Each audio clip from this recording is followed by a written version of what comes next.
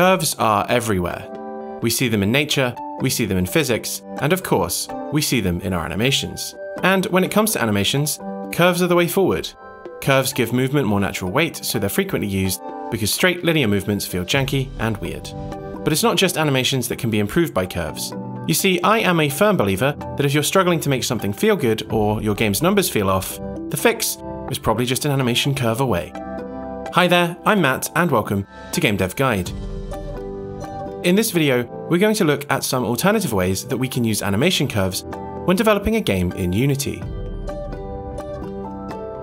Before we get started, I'd like to give a quick shout out to the Game Dev Guide Patreon.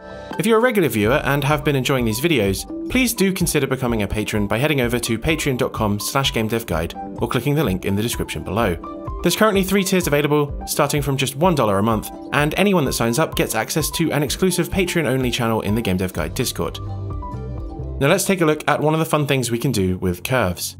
So the obvious and most conventional use case for an animation curve is to influence the movement of keyframes within an animation. If you've messed around in Timeline or recorded animations in the Animator, you'll likely be pretty familiar with how animation curves work. As a quick refresh though, here are the common types of animation curve that we might want to use to add a little bit more character to anything we want to move. You see, linear movement is often quite boring and frequently defies the laws of physics. Animation curves allow us to introduce a sense of weight to the things we're trying to move and make the movements feel more realistic. With this in mind, we can consider how an animation curve can be used to introduce a sense of easing to any movement we want to create in our game. I've already spoken in a previous video about how we can control animations using a tweening library, and most tweening libraries will support the use of custom animation curves to control the weight of our coded animations. However, animation curves aren't just for fixed animations. We can also use them to tune more advanced movements. Let's suppose that I'm working on a platformer, and I'd like my character controller to accelerate a bit before reaching their max velocity. Traditionally, we may just use a linear acceleration method where the speed increases by a fixed rate until we hit a max value, but as mentioned before, that's really boring. The alternative most folks might use is to look up some algorithm to create a nice curved movement for acceleration, but then tuning the various values and looking up all the different algorithms on Wolfram Alpha can be pretty time consuming. Instead, we can use animation curves to take away that frustration and have a visual, tunable control right inside of the editor. Here, I've added an animation curve called Movement Curve. In my code, whenever I want to move, I sample the curve with the amount of time the move button has been held down for and use the return value as my speed. The animation curve is currently linear, so it doesn't look any different than before. However, if I start making adjustments here, you can see that my character now accelerates based on the curve and that I can adjust the time it takes for the player to reach maximum velocity. As you can see, mathematical functions that would often take multiple lines of code are much more easily achieved by simply sampling an animation curve. You can use a similar function for speed, gravity, pushback, drag, cornering, and more. In a similar vein, we can use an animation curve to ease out some of our more traditional movements. For instance, remember the camera controller from this video?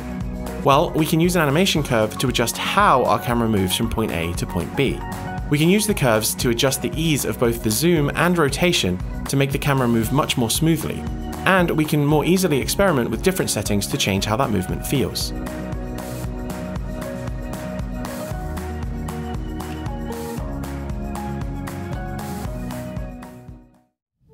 In the previous examples, we focused mostly on types of movements of objects, but we're not limited to using curves just for movement or animation. We really can use them on any kind of value that we'd like to transform. One of the most effective use cases that I've found for animation curves is to transform progression values in a non-linear fashion. Curves are great for managing any kind of stat or number that rely on player progression or experience levels. Let's take a look at what I mean by this. So here I have a class with different variables for a player's stats in my RPG. As they gain experience, I want the player to level up, but I don't want the amount of experience they have to earn to increase linearly per level because, as I've said before, that's boring design and doesn't feel good. Early on, I want the experience required to increase gradually, and then as the player gets further into the game, require more and more experience before leveling up. So we can do this by sampling a curve with the current amount of experience points the player has and determine their current level. I want the maximum level to be 100, so I'll make my first point at 0 and then my second at 100. I'll then set the maximum experience points they need to earn to reach this to 100,000. In my code, I'll pass the player's current level into the graph and retrieve the amount of experience for that level. I'll then sample the next level to get the experience they need and subtract their current amount of experience, giving me the remaining amount they'll need to level up. I can then use these values to show their current progress on a progress bar.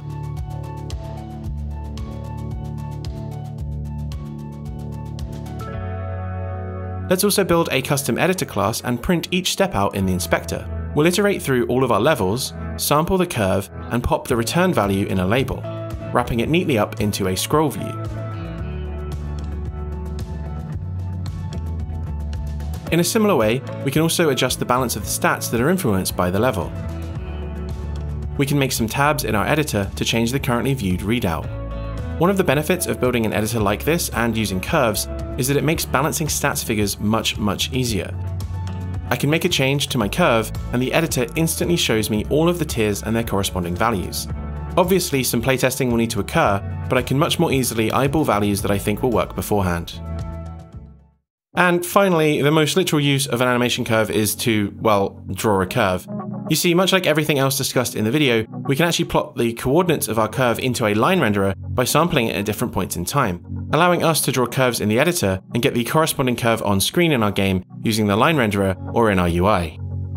So these are just a few examples of the alternative ways we can use animation curves. I'm sure there are many more use cases you can think of, so feel free to let me know yours below. That's it for today's video. Before I go, I'd like to give a quick thanks to this video's sponsor, Skillshare. As you know by now, Skillshare is an online learning community with thousands of inspiring classes to choose from. Skillshare helps you explore new skills, deepen existing passions, and get lost in creativity. Whether you're interested in improving your storytelling, mastering your artistic talents, or brushing up on your business and marketing, there's tons you can learn and apply back into your game development journey. And because Skillshare is a platform specifically curated for learning, there are no ads and they are always adding new premium classes, so you can stay focused and go wherever your creativity takes you. If you're interested in Skillshare and you want to help support the channel, the first 1,000 of you to click the link in the description below will get access to a 1-month free trial of Skillshare's premium membership, allowing you to explore your creativity and check out some of these classes for yourself. If you've enjoyed the video, be sure to hit the thumbs up button and let me know your thoughts down below. If you're new to the channel, please consider subscribing as you'll get access to new videos when they go live. Alternatively, if you'd like to see more from me first, you can click the link on screen now to check out another video.